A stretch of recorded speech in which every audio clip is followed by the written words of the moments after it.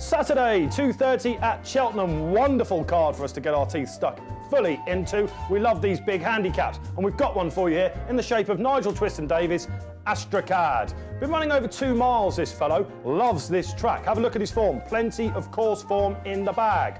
He looked on his comeback like he wanted to step back up in trip. Plenty of winning form over this distance, although people think he's a bit more of a 2-miler. He looks like he's on a lovely racing mark as well, this one.